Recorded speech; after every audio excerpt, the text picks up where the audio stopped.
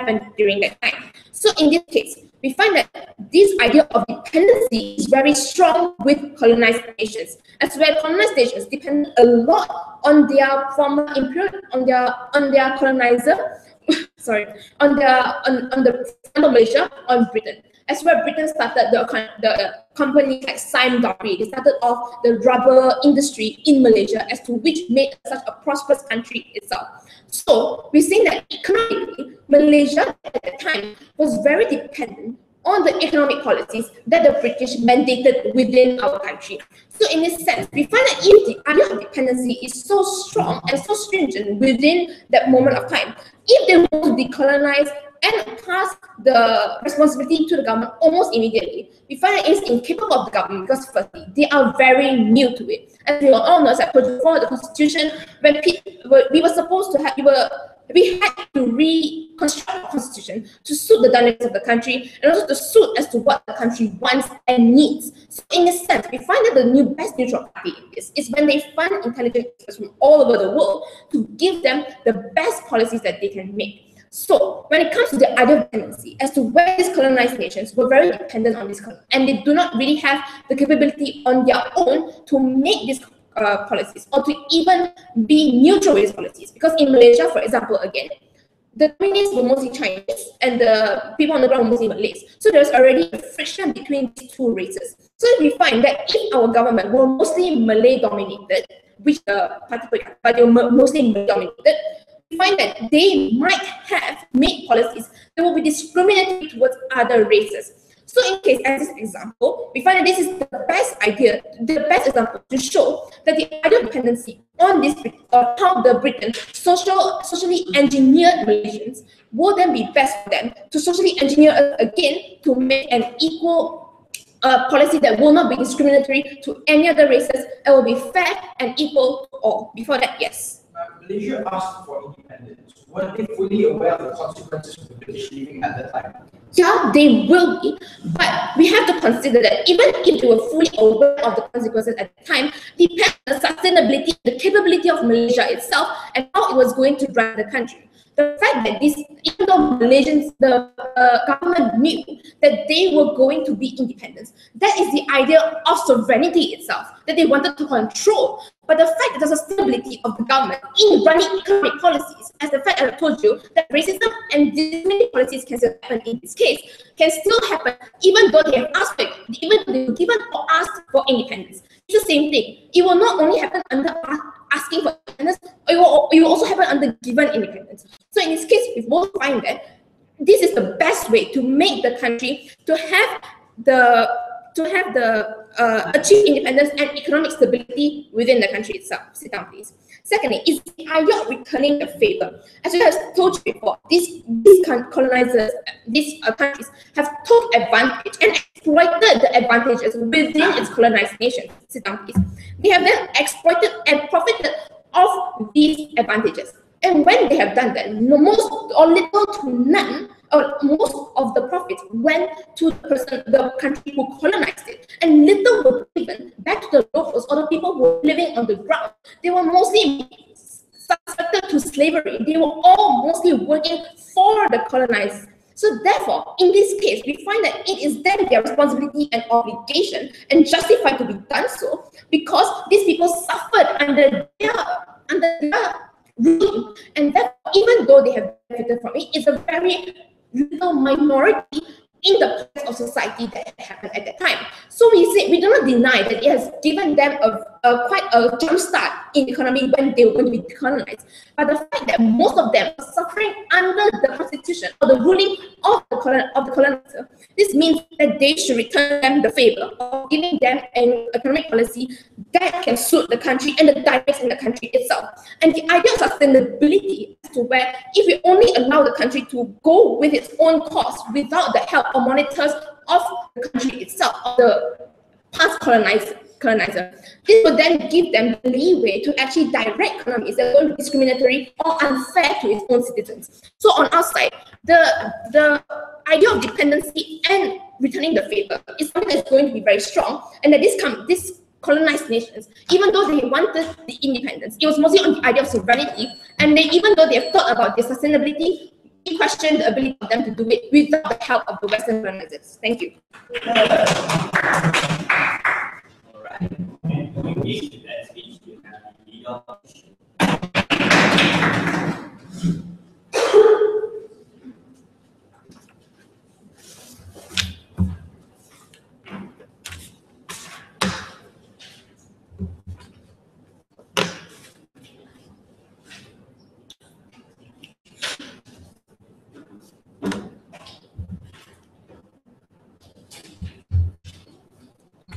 It is truistic to say and to argue that these countries, these colonized countries, are suffering from problems and someone has to do about it. Yes, we consider the fact that they are suffering. But the question comes to why only colonial powers and why exclusively towards these kind of countries should they be responsible for these colonized countries? And their only contention, their only idea and the metric that they use is that colonial powers once exploited these countries. They took like things like rubber and oil from Malaysia, and because of that, Malaysia has the full right to actually get all the money from British. We don't think this is a suitable metric and a metric that is fair to begin with, because it's not like only these colonial powers get benefit from the colonization. You have to agree to the fact that Malaysia and a lot of other colonized countries also get a lot of benefits from colonization. I can give you a lot of examples. For example, in Malaysia, the structural development that happened, for example, the building of railroads and roads to begin with, which actually which continuously promotes economic growth, is also built and given by these colonial powers. It's not fair that Malaysia has the right to take the money from Britain just because Britain takes some rubber and some oil, but Malaysia doesn't have to pay for all the roads and all the railroads that Britain has given them.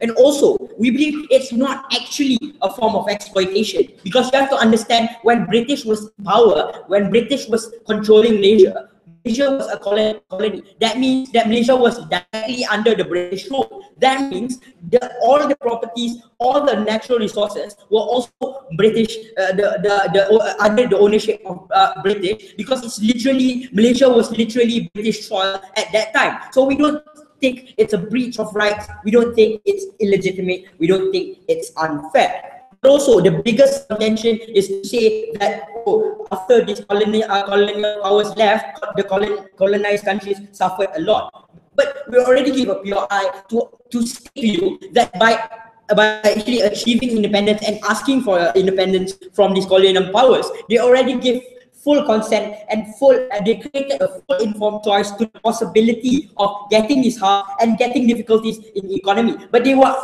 willing to take this risk. They were willing to put their eggs in this basket anyway. So we think it's not fair that all of these countries suffer. We don't think that countries like British should suffer the failures of the Malaysian government. Before I move on, yes. Even though they have had these benefits, it was mainly to help and aid the industry that was by the colonizers. How are these benefits able to help this country run its own government, create economic policies that will be equal and fair to their own nations? It's unfair to say that all colonized countries fail the economy, because you have to consider the fact that a lot of colonized countries do succeed as well. Because we have to take into consideration, and you have to think for a while, if Britain was colonizing a country, they wouldn't leave the country into economic ruins, because that would make them suffer a lot of loss. And that's why they created a lot of roads, railroads and whatnot to actually empower the economic development so that they get a profit as well. And when they left the country, it's not like they took back all the roads, they took back all these railroads and these economic policies. We think that these kind of economic policies still exist. This kind of economic benefits still exist. We have a lot of countries that were colonized but do not face economic problems. But just because certain countries have this kind of difficulty and face this kind of difficulty, we don't think that it's the fault of the British, but it's the fault of these countries themselves. Please explain why Malaysia can prosper as an economic country, even though we were a colonized country, but just because Timor-Leste was a colonized country and they're not doing so well, now this country has the legitimate right towards the property, right? Well, now also talking about the metric of ownership towards this kind of towards the property, right? We don't take history just because past instances, past actions should be a metric to measure whether you have a legitimate right towards another state or not. Because using this logic, using the logic that, oh, I was part of British, so I own everything that British has, using your logic, that means every ex-Soviet country owns a part of the economy of Russia. We don't think that is a true characterization. We don't think that's even logical to begin with. But also, you have to understand that it's not like 100% of all the economic problems suffered by colonized countries are because of the colonial countries. Yes, maybe the colonial powers left the country and the country like suffered, but it's not a direct factor. It's not a direct causal towards this kind of downfall economic problems. We think it's just a correlation, just because it was a coincidence that they left and this kind of problems happened. We don't think this kind of country should suffer. First of all, we think the biggest harm of putting the obligation and putting the burden onto Western, this kind of Western countries, these colonial powers only, we think the biggest harm is recolonization. First of all, how recolonization can happen? We think that these countries are more likely going to actually recolonize these countries instead of having the burden to ensure that this country, which is not even their country, to prosper as an economic country, as an economy. We think countries like British are more likely to absorb these kind of countries into their political system and actually like colonize them, rather than to have the burden to ensure that these kind of countries can prosper. And in this instance, it's even harmful when people on the ground think that these colonial powers are doing a better job than the incumbent government, which even it further incentivizes recolonization to happen. And when recolonization happens, we think the biggest harm is how you harm the efforts and the sovereignty,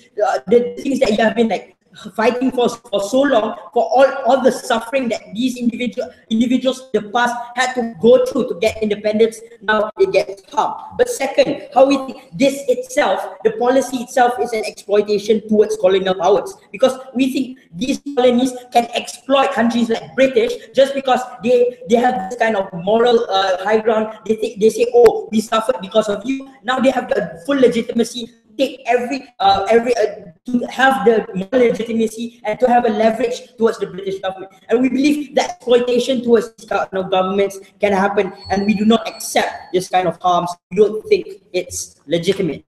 Don't go with their only trade-off, which is, this kind of problems are being suffered by people on colonized countries. Because we think other countries, other societies, things like World Bank and IMF also can help these countries. All right, thank you very much. Now we have the Prime Minister.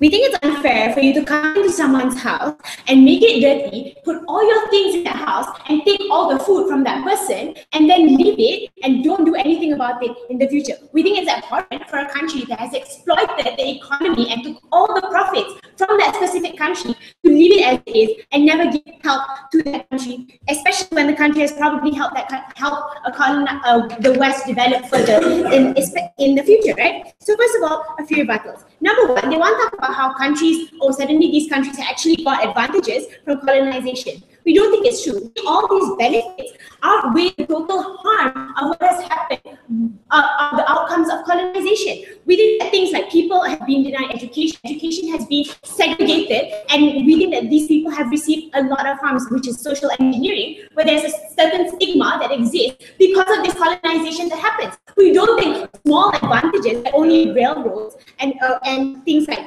roads, don't exactly outweigh all the harms that have come from colonization. So we think that these benefits have only been created to the West's advantage, for instance, the British advantage. They are only built in specific places that create an advantage to the British. They're not built everywhere. They aren't a justifiable structure for the country to start off from. You have to understand, these countries start from nothing. I think a road or a railway isn't enough for these countries to continuously develop and make a whole new economy to begin with. Thirdly, they want to talk about how all these countries want independence, therefore they build their own economy because of that. It's not justifiable. Why? Because obviously these countries want to achieve independence. It's unfair for you to put a whole burden onto them because the only way to achieve independence is for them to ask for it. This is unfair. Why? Because these people are left with nothing. They're left with nothing because of the British take all the profits that they've gotten and they're all absorbed by the West in the first place. How do you expect these people to start off from nothing and just because they actually want to achieve independence? It's unfair to do so.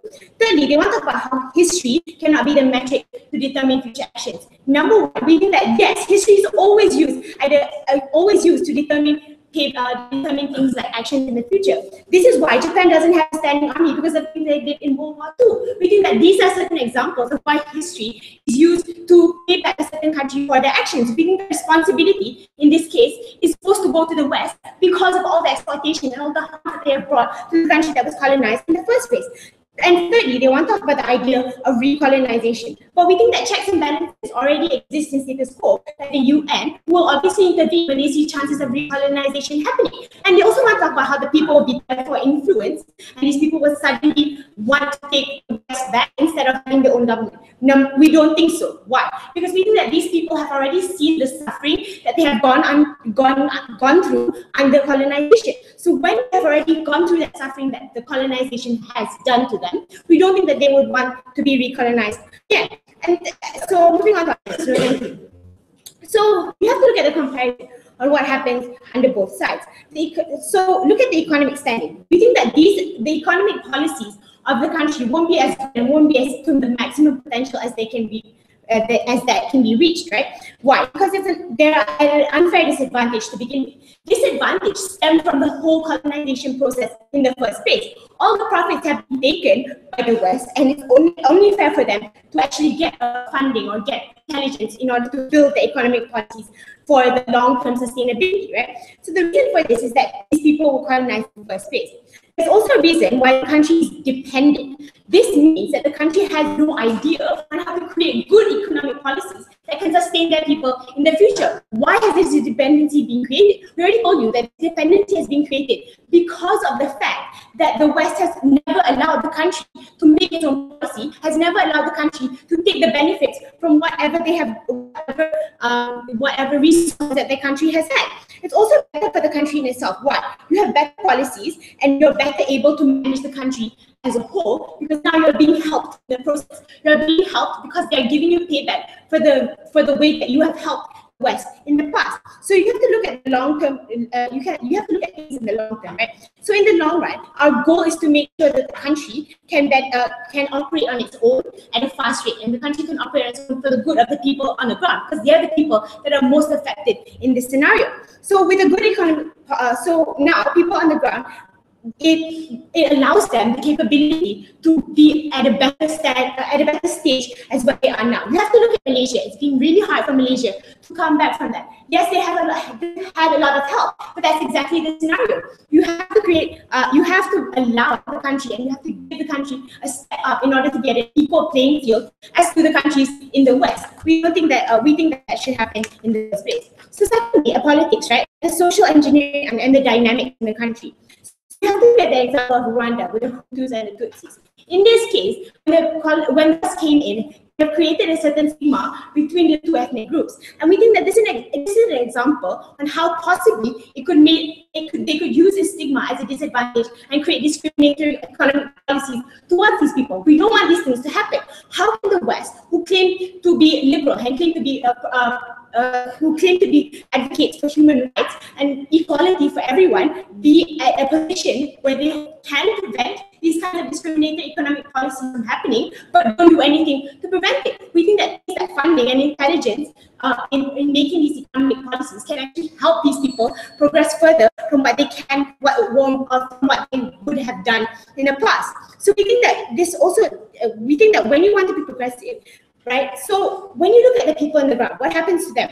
So after being exploited for so long, it's really hard for them to maintain a long and sustainable good economic state, right? So it's needed because we think that organic change is hard to happen in these kinds of scenarios. Why? Because for so long, they've been dependent on the policies that have been implemented by the people that colonize them. It's easier to achieve economic stability if you help them. We don't think that the West has anything to lose in this scenario, and no harm can come to them. Why? Because we think that these people are already developed and they already have enough money to sustain their own people. We don't think that. We think that it's a win-win scenario. The West has nothing to lose, and the former colonies have everything to gain. That we're willing to make this trade-off because we don't think that any harm can come to the West to begin with. We think that the people who are affected, or the people on the ground who have been continuously exploited in the past, should be given the chance to maximize their economic potential, should be given the chance to actually progress further from what they would have progressed without economic policy. We think that it's unfair for you to take advantage but never really repay them in the future, never really repay them for what they've done. Thank you. Okay, now we have the secretaries, we have the lead of the opposition.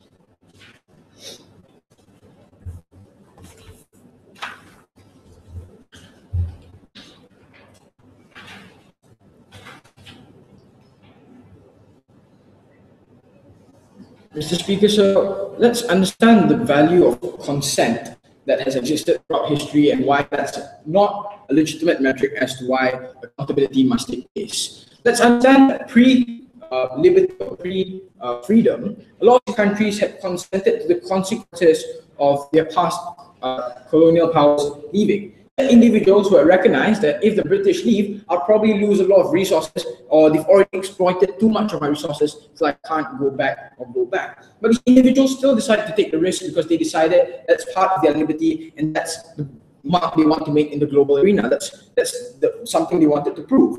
Given that those are the circumstances that prevailed in the past, should it then mean that the consent is no longer valid and accountability must take place? We failed to see why government thinks that this is a valid metric. We told you why history cannot be a metric. But regardless, let's deal with a few issues within today's debate. The first issue we're going to deal with is this idea of social engineering, because this seems to be stressed out by both speakers on self-government.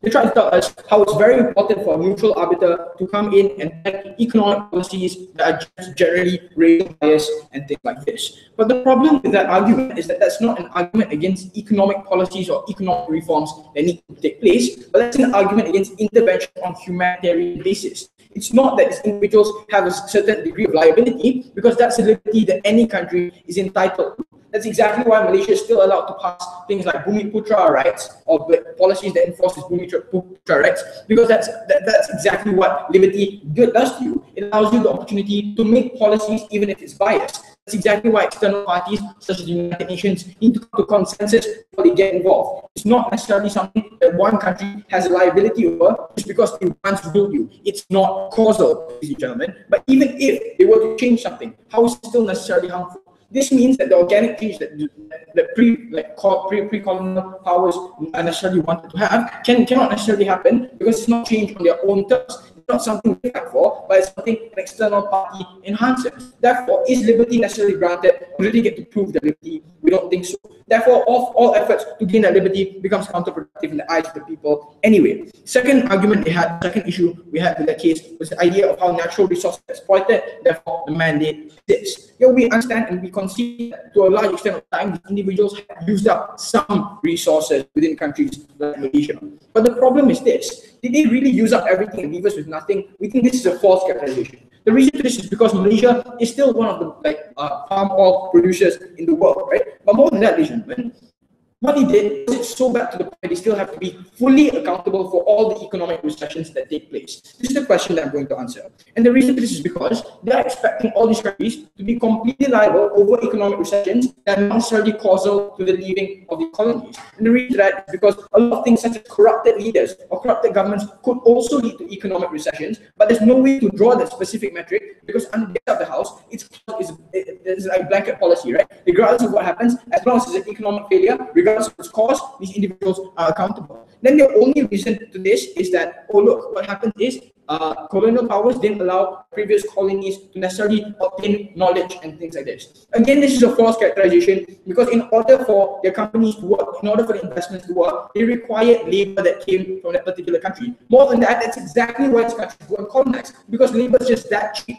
in those countries. That's exactly why the British went to India. That's exactly why the Spaniards went to Philippines. In those circumstances, it is more likely that these individuals have already obtained or actually been exposed to a sufficient amount of knowledge in order to continue enhancing whatever they wanted to, right? In those circumstances, ladies and gentlemen, is it then fair for these colonial powers to take responsibility? We don't think so. The foundation that they allow individuals to take was fair compensation for them leaving. But more than that, ladies and gentlemen, we also granted them the liberty and allowed them to realize their responsibilities, even though it was the hard way through. But secondly, ladies and gentlemen, let's also analyze this idea of whether or not it was fair for the countries to leave and not let any individuals necessarily that's how to run an economy. We don't think this is also true because we have to understand the responsibility of a sovereign state. Sure, we have to concede, like in countries such as Greece or countries like the United States, the Great Depression, these are individuals who have suffered a lot of economic recessions. But what happened was the state, like the global community, generally allowed them to reform and try to make things better because that was their responsibility as a sovereign state. If you're going to demand sovereignty, you have to deal with consequences like sudden economic failures that were to happen later on after you've already established your country, after you've already established certain policies. This is a responsibility that these individuals are entitled to. But more than that, ladies and gentlemen, this is exactly what makes them a country to begin with. Therefore, let's make a comparison to government's case. They're telling us that it's only fair for these individuals or for former colonial powers to take responsibility of actions when it's not necessarily causal. But secondly, gentlemen, they tell us that it's not fair for these individuals to just bail out like that and not allow that certain basic level of sovereignty or liberty that they want to grant to their former colonies. In those circumstances, how is it then fair, or how is it then this form of liberty that they want to grant in the first place? But nevertheless, let's take a look at the responses they had towards my leader of opposition speech. They tried to tell us that, oh, exploitation of colonial powers, that's not necessarily going to happen because they don't opt into it. But the problem with that, and the reason why recolonization is extremely probable, is because these are countries that generally don't want to act out of responsibility. It's highly unlikely that the United States wants to suddenly fund Philippines because they feel they have a moral obligation to. We always have vested interest behind every form of bilateral trade agreement, or behind every form of general international intervention to begin with. Given those circumstances, it is only fair, or it's more likely that these individuals actually want to make certain reforms by allowing their own terms onto these conditions, right? You need to say, if I'm going to pay or compensate for your development, it's more likely that I want a sufficient amount of benefit that will come at a sufficient trade-off. In those circumstances, it's far more likely that these individuals, at the worst case, if they're not going, the best case, if they're not going to recolonize, they're going to demand a lot of things which disallows countries or former colonies to ever liberalize or to ever gain that form of liberty or sovereignty over their people. And it's very important that we defend this because we don't allow these individuals to necessarily take that burden, because that burden will need a certain level of execution to fully get achieved. In those circumstances, it's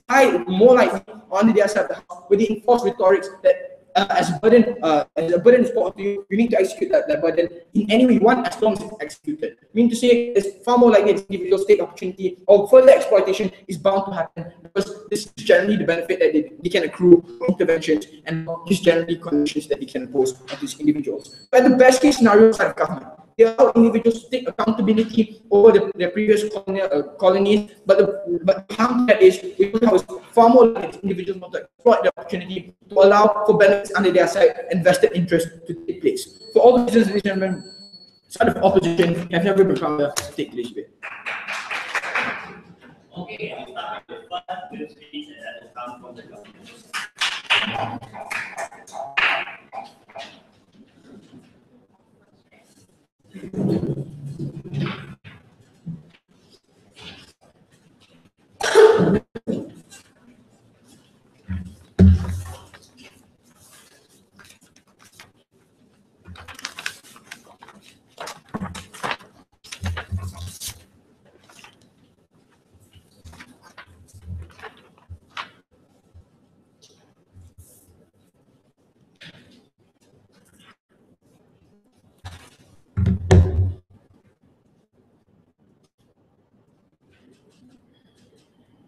The questions that we need to answer in this debate is basically, this debate was boiled down to what is the best way then for these former colonies to achieve economic stability. And now as I give to you, the only best way for us to achieve economic stability is by the help of by the moral obligation of the help of the West to fund these colonial powers. Now let me explain to you why. We've already provided to you some reasons as to why that we wanted, that the West has an obligation to help these former colonial powers like Malaysia and the Philippines and Indonesia and Vietnam and stuff like that, right? We've thought of several reasons that they never want to engage in. First, we told you about the idea of independence, cultural dependency, where when the British colonized Malaysia, when they came into Malaysia, Malaysia was solely dependent on Malaysia was solely dependent on the British powers because the British owned Malaysia. And to them, it's okay for the British to own Malaysia. But in fact, it's not. There's a reason why colonizing is illegal. There's a reason why countries don't colonize other countries anymore. But the second reason why we told you why they have this moral obligation is because of the political work behind it. And we told you that even if history is not a metric as to why there's an obligation, we tell you that it's tit for tat. And I'll later explain to you why, right? We're not denying the sovereignty of the countries, right? We're just merely saying that it's okay for them to help, for them to choose to help us, to choose to receive the help or not, because of the past, because of things that I'll later explain, right? Sit down. Let's clear up a few things before we go on to the clashes. Number one, they told you that Malaysia had a lot of benefits. So British colonizing Malaysia wasn't really there to begin with. They gave an example of these railroads and this all that. So we tell that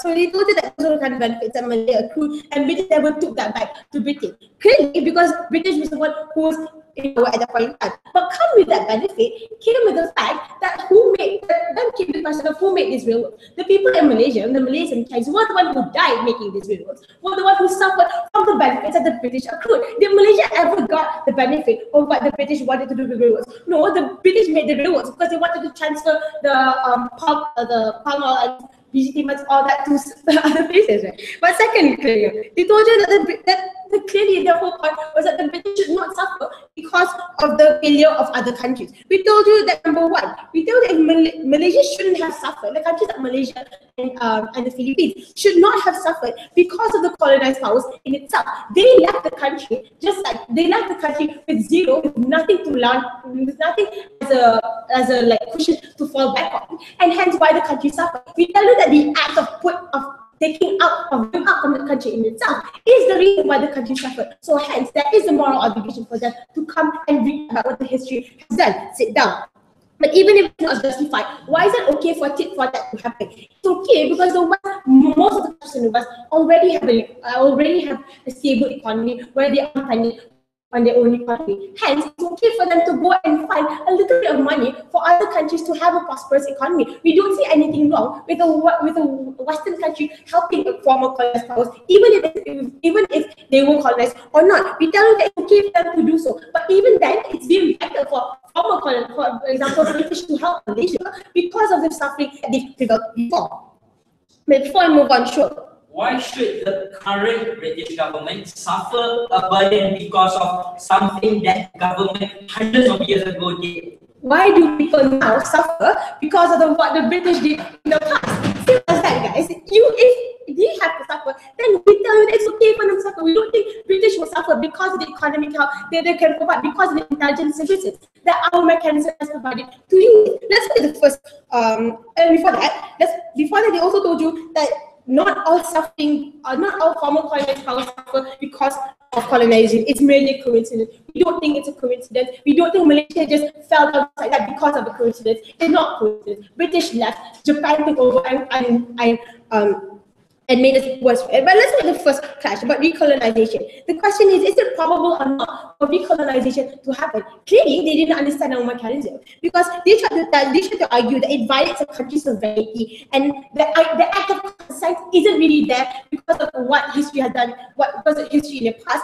And second, they argue that the West can exploit because now they have control over that country's economy. Number one, we told you that mechanism has the idea of consent. For example, if the British go there, and Malaysia chooses not to help because they think that they can help their own economy by itself, everything's fine. They can reject the British help or not. But if they choose to come and help, we came to the second point about this chat about how there are externalities that overlooks the idea itself. So Alex Rudikama told you about how there are states and there are negotiation parties like the UN that can come and check whether they are really exploiting the economy or not. Clearly, there's a difference between a country funding and a country exploiting the economy. There is a stark difference between that. But even then, we told you that we have intelligence services experts that try to help and regulate the policies that they try to come up with. But even then, they want countries to have their own liberty, because apparently on our side we don't allow countries to have their own liberty and have their own freedom. We thought they still have the free will that they want to choose or not, because it will not stop, because the only help the economic policy can provide is for them to reach economic stability, and we don't see any problem in that in itself. But before I move on, last one, Joe. Are you okay with the global community understanding that these colonies are still dependent on their previous colonial powers? That was the reason why we want West to help, because some people are dependent, and hence why we need the help to come and help them. Once we reach economic stability, once we realize that these economic experts came and regulates, and they realize that these countries like Malaysia can go on by themselves, we tell them that then they can reach out back the funds. And Alex really explained this already. Let's look at the last part about how history has a metric. Can history really be a metric as to whether the world has an obligation or not? We tell that history can and is a metric, because if it's not, because of what's happened in the past, our justification to you was because Malaysia has suffered, hence it's okay for the British to come and help. If Malaysia chooses not to attack the British, then it's fine. We tell you that the liberty of the country will still be maintained. The sovereignty of the country will still be maintained. We don't see the act of consent not being an impartial party as to how the West can go and help this country, right? Because we have to understand, by the end of the day, their side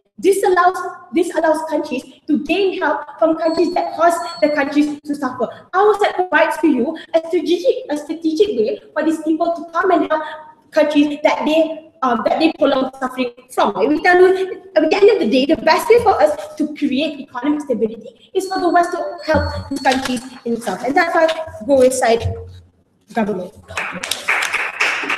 Okay, and we have the last interactive speech at this round, the opposition.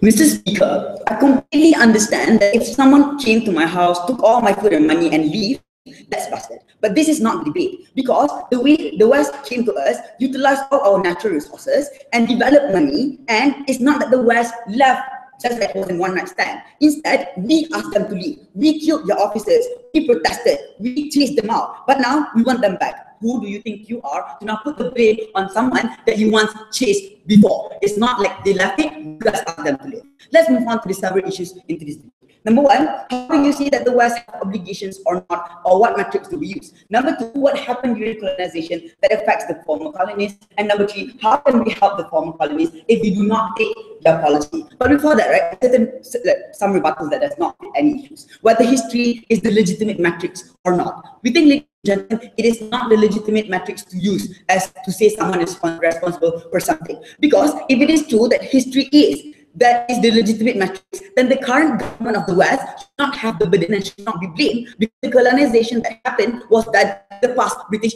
government. Therefore, if you really believe the principle to say that the past is legitimate to, as a reason to say someone is responsible, therefore this current government is not responsible for it. The current state of the West should not be burdened for something that they did not do, ladies and gentlemen.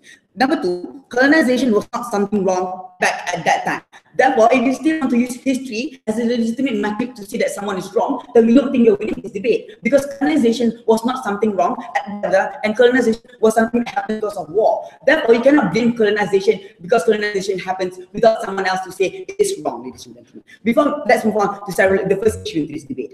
How do we say that the West have an obligation or not, and what metrics do we use? Governments say that West exploited their former colonies. So the question whether West complicit over the economic harm that their former colonies are facing. We don't think they are complicit over the economic harm that exists. Why? Because the West already granted independence that the former colonies demanded for. At that point of time, they already disassociate themselves from the West. The only task that must be fulfilled by the West was to stop colonization, to grant freedom, no exploitation. We ultimately reject the characterization to say that the West have the burden and they have the responsibility to ensure their former colonies have economic stability. It's not the main burden of the West to ensure economic stability. We don't. It's the main thing that the West have to do so. But because they colonize countries like Malaysia, Timor-Leste, Indonesia, those countries lost their natural resources, like Malaysia itself. How Malaysia lost its natural resources, like Brava.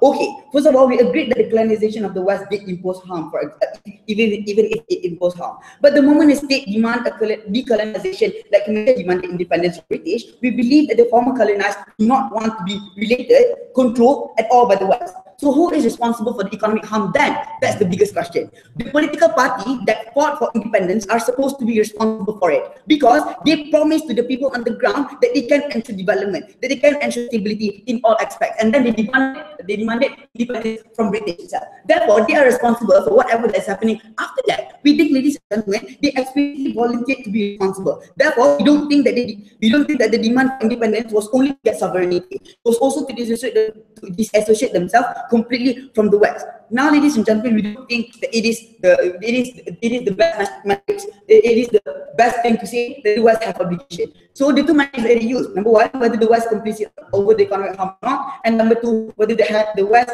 have direct relation to that state or not. We don't think those two criteria was matched under their proposal, because the West did not cause the harm, the economic recession, whatever that happens in Timor-Leste, and the West have no direct relation anymore to that state. So we don't think they have the obligation. Assuming but not conceding, if the West did cause the economic, if the West is directly related to the country up until now, we still think that the best case scenario is harmful. Because if we talk about how some form of colonization will happen, why do we say so? Because the moment you demand West to give aid, the West have the power to say that this aid comes condition. That means you have to do this in your economic policies.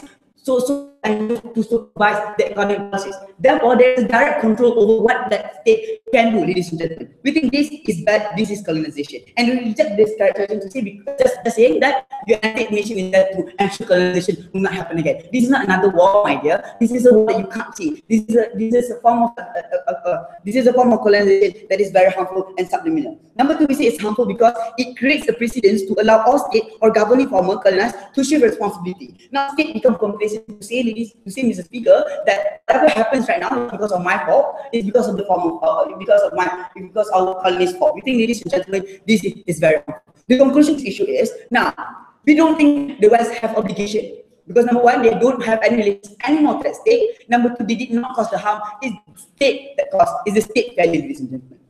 Before we go on to the second issue, yes. We don't think that complacency is such a big extreme harm. Why? Because we think that the state in this scenario will have to eventually give up and leave the dependency of the British. And we told you already this already once. But at the same time, you still allow the states to put the blame on former West because they did, ladies and gentlemen. So for that reason, you can keep continuously using that reason to say that they're failing not because of their own quality, but because of the West. We think that's complacent, and that's how, because you keep on shifting responsibility. And how is that good? How is that the state itself? Second issue is this: what happened during colonization that affects the former colonies that raises this issue, right? Governments say that exploitation of natural resources. We think, ladies and gentlemen, it's not really an exploitation. They were owned by British itself. Therefore, this is not a form of exploitation. They have the rights to take all these natural resources because they were owned by British itself. We say the West have done what they are supposed to during that time. They built infrastructures, they built economic policies that is good enough for them to develop themselves. Ladies and gentlemen, but then the local political party of that state claimed that it was not good enough. Now they decided to stop depending on the West at that point of time. Now you are saying that they need to depend on the West again. We think, ladies and gentlemen, even if exploitation that occurred during colonization does not have anything to do with what's happening right now, even if you still want to say that exploitation is exploitation that happened with us, we believe that exploitation that occurred during colonization does not have anything to do with what's happening right now. Number one, we believe because it is the state's failure itself. The West colonized many states: Malaysia, Indonesia, Timor-Leste, India. If all other states can develop and do good, ladies and gentlemen, why not do it? And then because of that particular country that Timor-Leste failed, we want to say and generalize that because of the West colonization, all these countries are failing. The conclusion to this issue is this: colonization does not have anything to do with what's happening right now, because the state that is governing right now was the one that failed to do something and to do good, ladies and gentlemen. The quality of the state right now should be questioning, not the past. We think we better look at the right now rather than the past. For all those reasons, ladies and gentlemen, we're very proud to take this debate.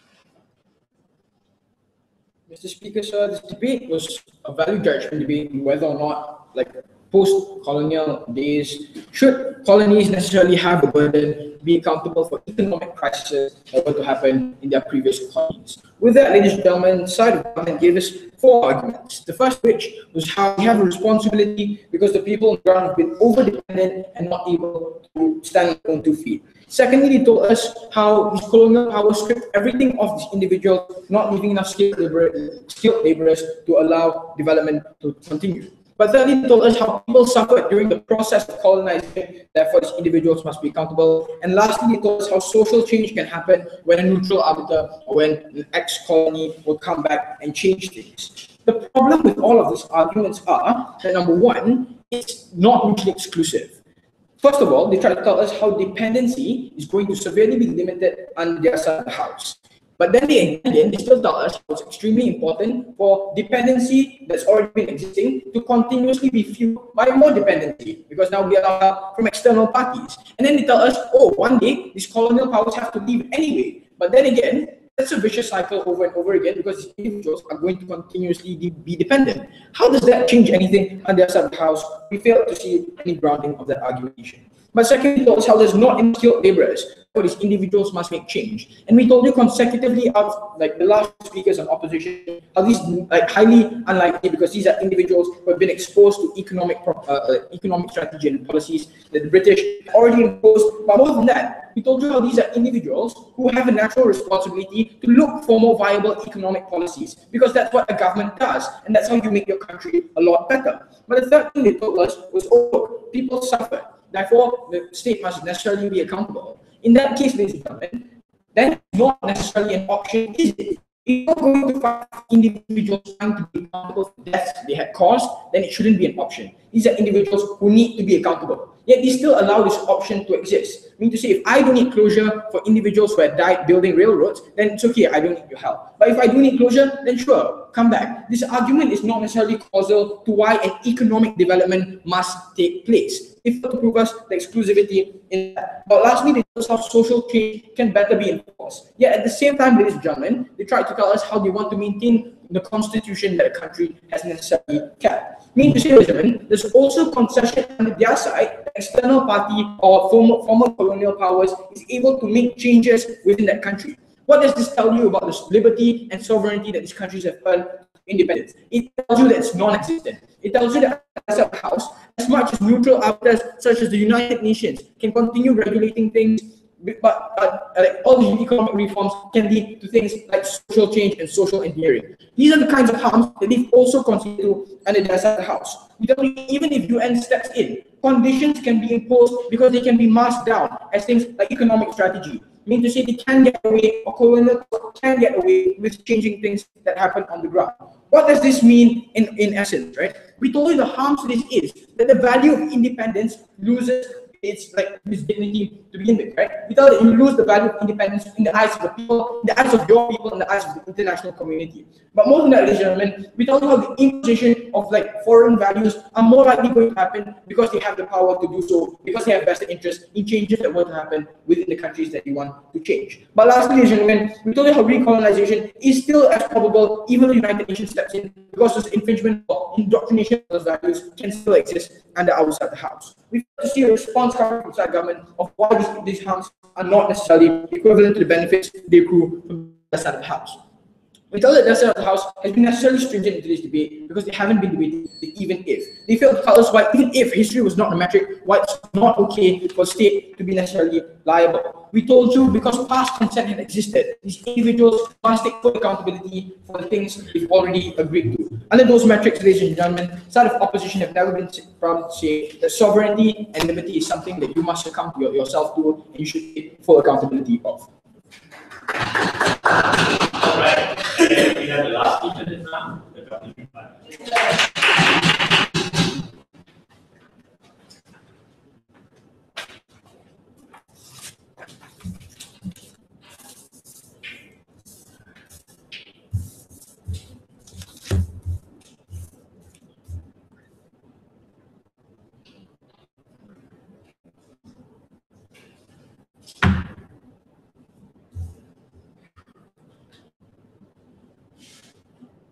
The angle of both houses was to allow decolonized countries to be able to manage or govern their country in the best way possible, as to a stable economy can be achieved so that they can stand on their own 2 feet, as they have seen.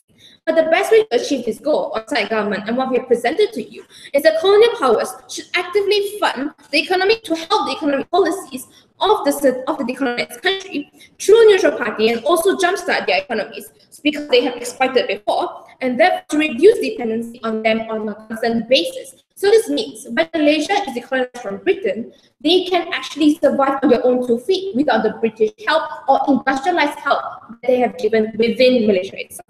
So what are the issues that have been presented in this debate today and how the side government has preempted their case in the best way possible?